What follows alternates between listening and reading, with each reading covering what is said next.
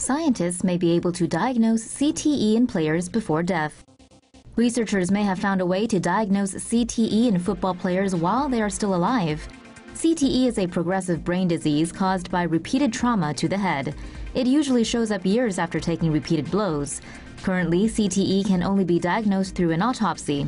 Researchers at Boston University wanted to look for other markers and found people with CTE had elevated levels of the protein CLL11 in both spinal fluid and blood around the brain. Researchers believe the CLL11 protein helps the smallest blood vessels in the brain transport oxygen. Higher levels of CLL11 could mean these blood vessels are leaking, which may lead to CTE symptoms.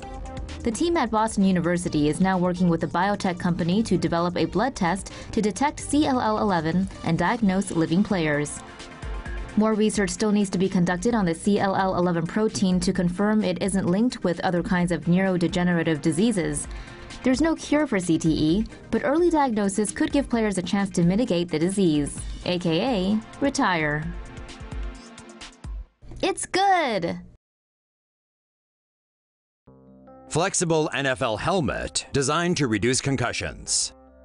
This NFL season, about 70 players are wearing a new state-of-the-art helmet designed to lower the risk of concussions. The Visus 01 was specifically designed to soften the blows NFL players take to their heads during games. The helmet is made of 4 different protective layers. The outer shell is made from flexible thermoplastic that compresses to absorb shock, then rebounds, much like a car bumper. Next is a layer of more than 500 polymer columns that can twist and move laterally, reducing the impact of rotational acceleration, a major cause of concussions. Underneath that is a hard inner shell that helps prevent skull fractures and brain hemorrhages. Below that, a layer of memory foam provides the player comfort.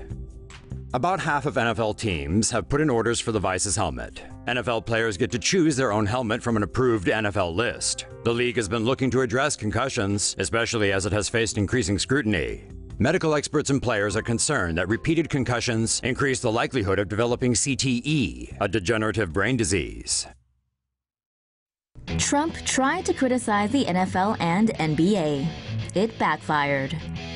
President Trump criticized NFL players who lodged protests during the national anthem and encouraged offended snowflakes to walk out of games.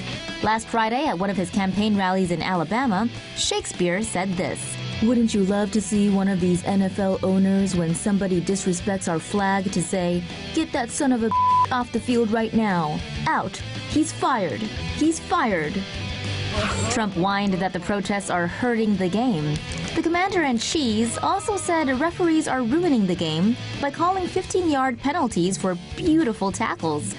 What happened next? The entire athletic world, even douchey NFL owners, joined together in solidarity and gave Trump the collective middle finger. Teams and NFL owners across the league on Sunday gave an unprecedented show of solidarity and support during the pregame anthem.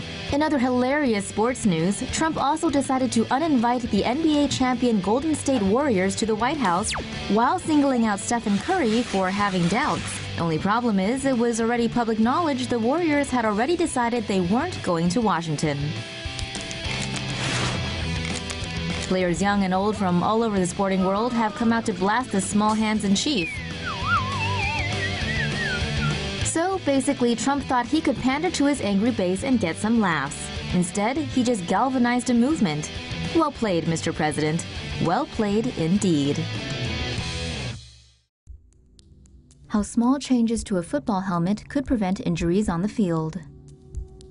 Football faces harsh criticism as it's become alarmingly clear that a large number of football players, both professional and those who aren't, suffer from the long-term effects of head traumas that originate on the field. While some argue that the rules of the game and football culture itself need to change, others are experimenting with modifying something relatively more simple: the helmet. A standard football helmet has 2 layers, a hard outer shell and an inner layer of padding that's usually made of foam. The human brain is protected by a layer of fluid within the skull. However, that layer doesn't provide enough protection during sudden or forceful impacts, and that's how concussions happen. A typical helmet has several inches of padding inside that slows the acceleration of a direct hit and weakens the force of an impact. Some companies have experimented with putting another layer of padding outside the helmet that can further weaken the force of a hard impact. But that doesn't help against hits from the side that could rotate a player's head, twisting the person's brainstem. This damages the nerves there. A prototype helmet called 01 has several layers of padding. A malleable outer layer bends inward during direct hits. The layer underneath bends at an angle during rotational hits. Football helmets are not perfect, and it's unlikely they'll ever be able to prevent every type of head injury that could happen on the field. But they've come a long way from here. NFL report confirms Patriots knew about deflated footballs.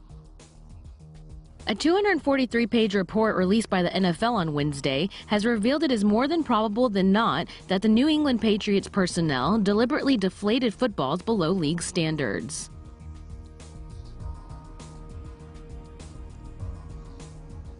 A regulation NFL football has to be inflated between 12.5 to 13.5 pounds per inch. 11 footballs tested during the AFC Championship game in January were found to be significantly underinflated. A New England Patriots locker room attendant and equipment assistant are believed to have released air from 11 to 12 game balls, with Patriots quarterback Tom Brady aware of the deflation.